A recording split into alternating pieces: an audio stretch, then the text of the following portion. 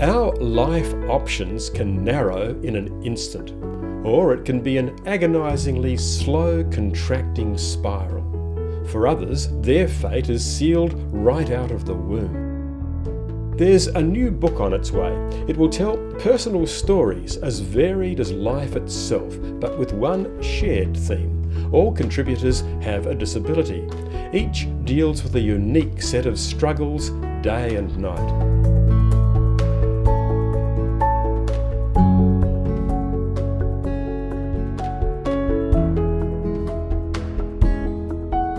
Our book is an acknowledgement of some hard realities, but it's also a celebration of being gutsy. To quote Bob Marley, "You never know how strong you are until being strong is your only choice." In this new book, more than 25 people tell their stories, or have their story told for them. Here are just a few.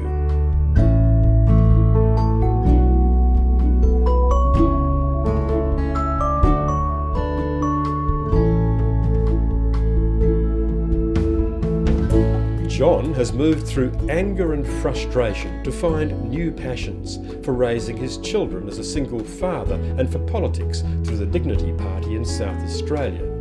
He's the instigator, muse and motivator of our book project.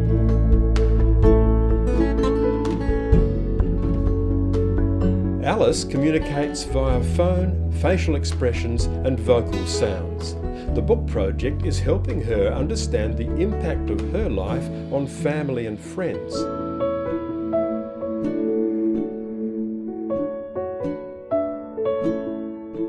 Jasper takes readers into the world of deaf-blindness and long-term mental health issues.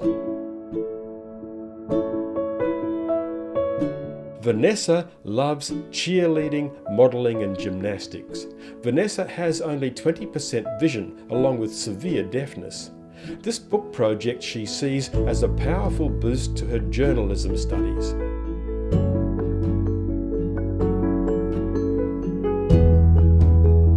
Through his contribution to our book, Michael wants people to understand the challenges and, as he puts it, the inside feelings of people with developmental delay and intelligence disabilities.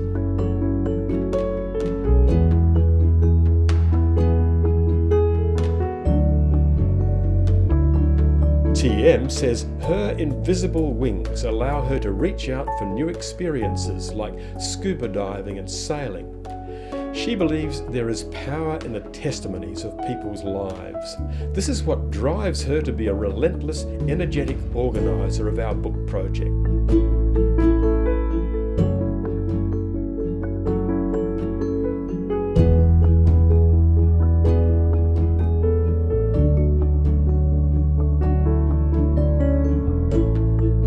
There's a shared excitement as we inch towards publishing day. It's a slow journey, for some just one letter at a time. But as one contributor puts it, it's therapy through writing and the joy of learning new skills. Keep in touch at my-dis-abilities.com and we'll let you know when the book is out.